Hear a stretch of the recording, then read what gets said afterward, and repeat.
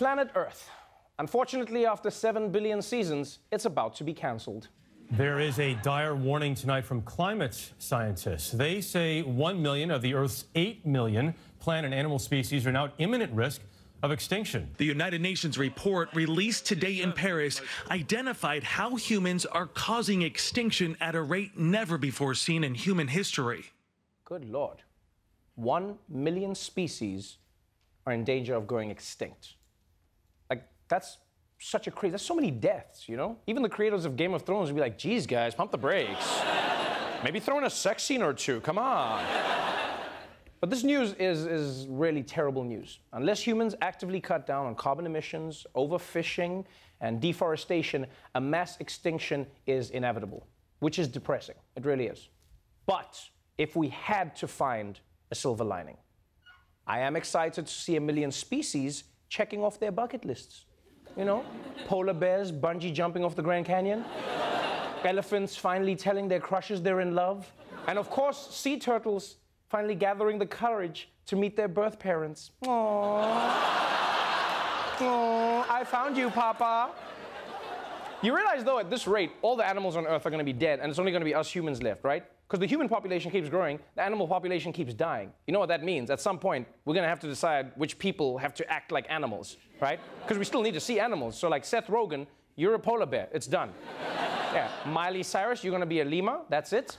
And Snoop Dogg, obviously, you are a cat.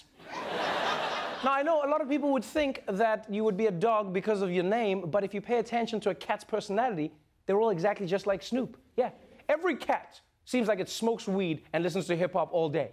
They just got that chilled vibe about them. You're gonna jump for this treat? They're like, why don't you drop it like it's hot? Drop it like it's hot. I said meow, mother meow.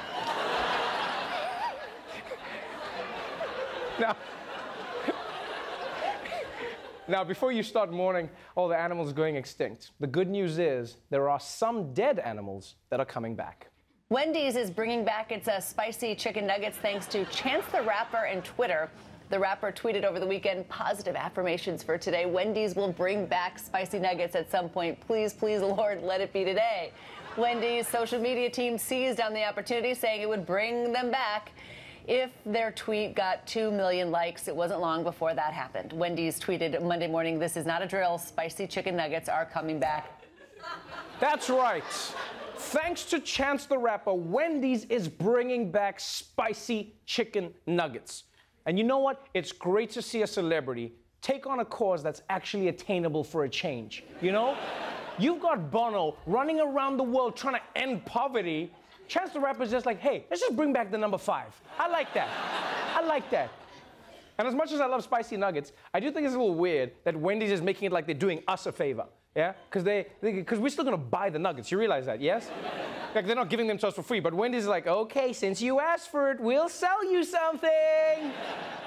Like, I don't understand why we always have to beg fast food chains to bring back the foods that we like. Always just holding the good items hostage. You know? It's like, we want the McRib. No, you're going to have the filet of fish. Yeah.